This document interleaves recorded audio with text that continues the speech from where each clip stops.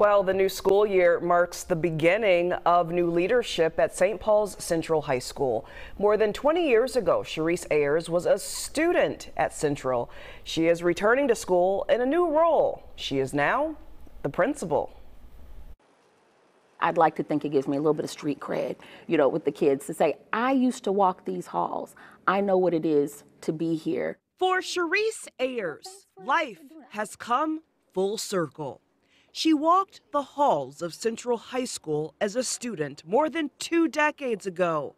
Now, she's the principal. What does this feel like? It's surreal.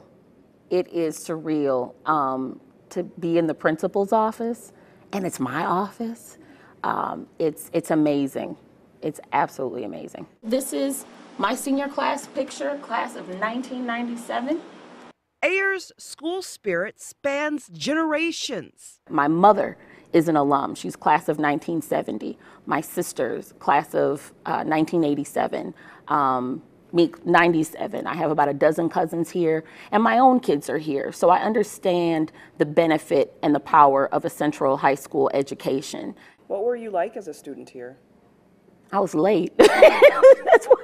I was late to class almost every day, but I was engaged and I got my work done. Her homecoming brings with it a return of the past. Mary Beth Redmond, who is my administrative assistant, she used to write my tardy passes. And so she's been here at least 26 years. Well, we're thrilled to have her back. People love Central and they stay.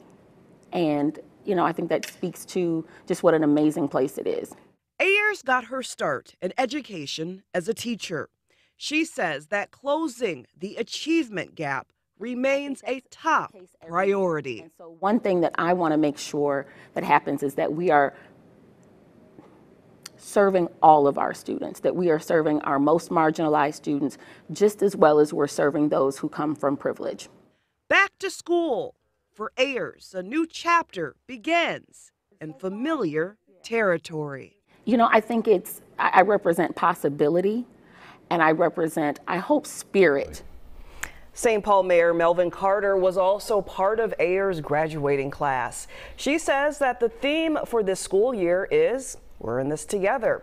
She's encouraging students to take care of each other and to learn how to advocate for themselves. Okay, that's an interesting dynamic. The principal and the secretary that used to write the tardy slips for her. And there are still teachers there. Right. From when she was there. So very cool. Good for them. Yeah. That's just awesome.